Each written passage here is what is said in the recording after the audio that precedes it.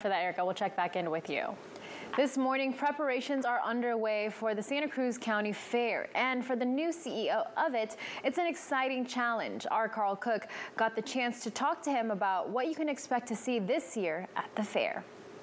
The grounds of the Santa Cruz County Fair are empty now, but soon people will fill the area to enjoy what the fair has to offer. New CEO Zeke Frazier talked about how his first 10 days have been working with the staff. There are just so many people here who want to help and have the experience of how the Santa Cruz Fair gets put together and how it gets launched.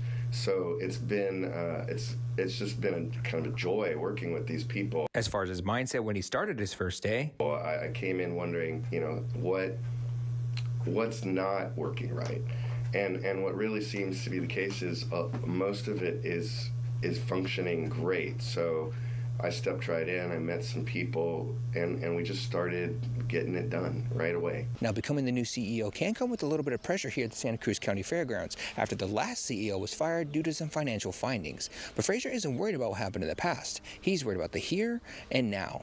My first focus is the fair, but my larger focus is to sort of bring a sense of stability and bring some order to that chaos. And we're actively doing that right now. Because he came in close to opening day, the fair may look like the one people remember. But Frazier says there will be some new things too. We want to preserve what we have. This year is about getting the fair to the people and so they can have the experience they remember. I think what we have is pretty much what everyone will remember. We have a few new acts, we have a few new vendors, but by and large, it's going to be the fair that we've seen in the past. Reporting for Wake Up, I'm Carl Cook.